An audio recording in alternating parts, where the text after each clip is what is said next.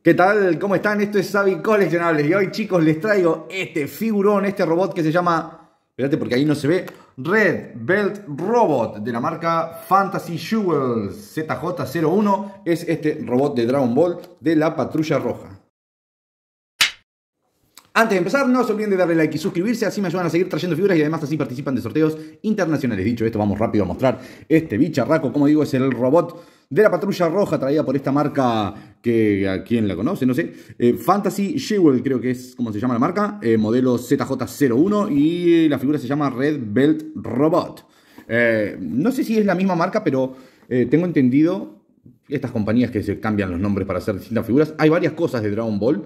Por ejemplo, la nave de Bulma, la moto de Bulma. En fin, hay unas cuantas cositas. Este me pareció súper interesante y decidí traerlo y mostrárselo en la caja. No han decidido el diseño más bonito. No es muy agraciada, pero bueno, ahí se ve más o menos lo que sería este robot. De costado, nada interesante para mostrar, solamente que viene con colores. En la parte de atrás te muestran la parte de atrás del robot. Como digo, se podrían haber esmerado con una foto un poquito más bonita, porque el robot en sí lo están mostrando. Entonces, bueno, es lo que hay. Cuestión, cacho de figurón, súper grande, súper pesada la caja. Abrimos. Una vez que abrimos la caja, vamos a tener en un blister este robotín. A ver si se ve en plano. No se ve completo en plano, ¿no? No. Es, ya digo, muy, muy grande. Encima el flash que molesta un poquito. No trae ningún accesorio, por supuesto, pero está impresionante. Es la única compañía que ha sacado este bicharraco y la verdad que creo que valía mucho, mucho la pena. El blister sencillo, retiramos lo que es la tapa y después aprovechamos esta manijita que trae y se lo mostramos. Esto está en otro nivel. No entra completo en el plano. Ahí está. La verdad que está muy, pero muy lindo. Ahora vamos a retirar. Ahí vemos unos cuantos detallecitos. La pintura está muy bien aplicada, muy bonita, se nota que es de calidad, casi que premium. Y como digo, es enorme. A todo aquel que le guste o Dragon Ball o los robots en sí, esto no lo pueden dejar pasar. Está muy lindo y tiene varias cositas interesantes que ahora les voy a comentar. Primero retiramos esta bolsita protectora, a ver si podemos hacer que me entre mejor en el plano. Ahí va, es gigantesco, ¿eh? Varias cosas para comentar. Uno, tiene partes die-cast, como por ejemplo los pies. Y yo que ya la he sacado, esta parte de acá yo la siento fría, pero no. Esto es plástico, lo único que sería die-cast son los pies, ¿sí? Incluso estos cachos de como tornillos también parecieran ser die-cast. El resto es todo plástico, una calidad muy bonita. Tiene la particularidad de que se le puede abrir este compartimiento para meter al moreno, que no me acuerdo el nombre. Casi que no me acuerdo nada, che, de Dragon Ball. ¿Dónde se puede ver? Creo que en HBO estaba, ¿no? Había varias cosas de Dragon Ball. Porque hace mucho que no lo veo. Repiten Z, Dragon Ball Super. Y Dragon Ball en sí, que me pareció lo mejor en cuanto a historia. Tengo muchas ganas de volver a verlo. Como digo, está súper detallado. Vamos a ver por atrás. Va, súper detallado, en realidad no. Súper bien pintado, quise decir. En la parte de atrás, Red Ribbon, la Patrulla Roja. ¿Esto se le podrá sacar? No, no se le puede sacar.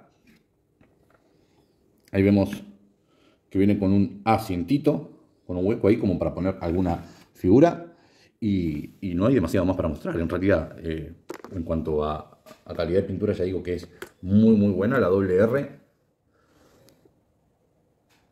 Esto es complicado porque de verdad es muy grande. Me encanta cómo se ve. Me encanta cómo se lo siente teniéndolo en las manos. Cada uno, esto también es muy bueno, es como un Hulkbuster. Cada uno de los deditos tiene su movimiento individual, incluso cada falange. Esto está de verdad muy, muy, muy bonito. Esto es una figura prácticamente exclusiva. Hay una versión que salió en rosado, yo lo recuerdo más así, en este color, medio azul, medio violeta. Otra cosa buena que tiene es que no tengo otra figura de Dragon Ball, tengo este híbrido bootleg de Goku, que podemos ver que entra perfectamente, o casi perfectamente, en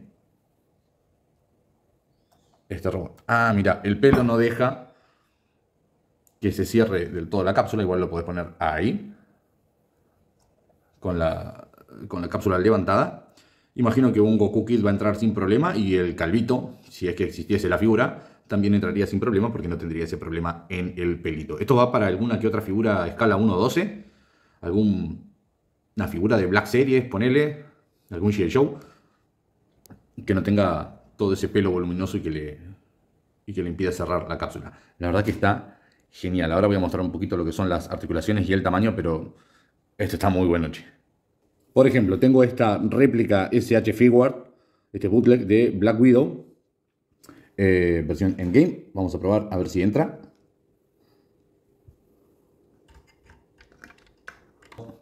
Va a entrar obviamente sin ningún tipo de problema, y lo que digo, seguramente un Black Series, un Classified Series también entraría. La verdad, genial esto.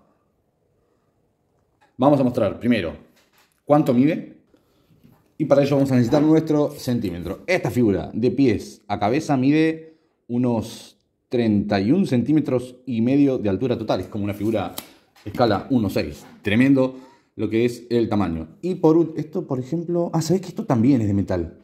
Esta manijita que tiene acá, mira qué bueno eso. Y vamos a mostrar un poquitito lo que son las articulaciones. No va a tener demasiado, no se va a hacer grandes posturas, no se van a poder hacer grandes posturas, pero es una figura articulada, así que vamos a mostrar lo que son las articulaciones. Tiene dos uniones con bisagra simple en los brazos. Con esto podemos hacer que suba los bracitos hacia los costados. Esto es una pieza fija, imagino que nos va a impedir que podamos subir bien el brazo. De hecho, en línea recta hacia adelante va solamente hasta ahí, y después lo podemos subir así, por estas hombreras que están molestando. Después vamos a tener en lo que serían los codos, ¿no? Vamos a llamar. Lo que son los coditos es una unión de bola. Esto nos va a permitir hacer el movimiento de como si fuera una unión simple. Hacia arriba, hacia abajo, hacia los lados, todo lo que permite hacer una unión de bola. Lo mejor para mí está en las manitos, que nos permite, con uniones tipo de bola, en lo que serían los nudillos, cerrar el puño, y el dedito gordo vendría a tener una articulación en esta falange, otra articulación doble en estas dos, y en estas dos, y pulgar para adelante. Esto la verdad que está muy bueno. En lo que es toda la parte del torso no va a haber nada. Dos uniones de bola, me encanta cuando hace ese ruido. Hay muchos que no les gusta, pero a mí me encanta. Tenemos así, como para que abra las piernitas. Hacia adelante. Esto está genial, che. Hacia atrás. No tiene giro. Sí tiene la misma unión de bola en lo que sería las rodillas, ponerle. Entonces podemos inclinar así, hacia adelante y hacia atrás. Hacia los lados. Esto de acá tiene como un pivoteo. Y por último los piecitos, que como digo son de metal, tienen este movimiento hacia atrás y hacia adelante, y la planta del pie tiene este pivoteo que te permite inclinar para darle mejor estabilidad. La verdad, figurón. Y a ver si se mantiene ahí, ¿no? Se me va para adelante, me parece. Está muy buena. Y obviamente no puedo dejar de hacer esto. Esta estupidez, con cada figura que venga con dedos articulados la tengo que hacer.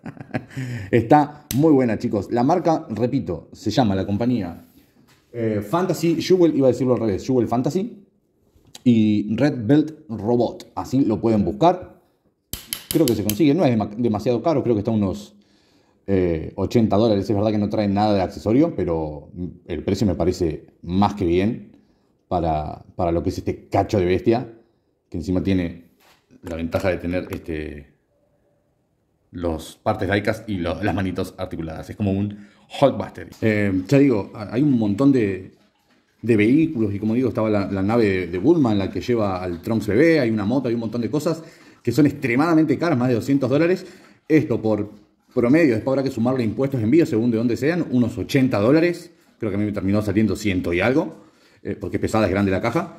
Me parece más que razonable. Las figuras de Joy Toy, por ejemplo, que son en escala 1.18 y que es cierto, te vienen con más accesorios y probablemente más cosas, terminan saliendo arriba de los $100. Así que creo que está más que bien. Y son encima para escala 1.18. Así que nada, chicos, esto ha sido todo por hoy. Espero que les haya servido. Espérate, no puedo terminar el video así. Yo no puedo poner a nuestra viudita negra acá. Vamos a retirarla. Necesita un Goku esto, pero bueno, es lo que hay, muchachos. Ahí lo tienen entonces a este robot de la Patrulla Roja. Espero que les haya gustado, que les haya servido. No se olviden de darle like, de suscribirse y nos vemos en el próximo video. Chau, chau.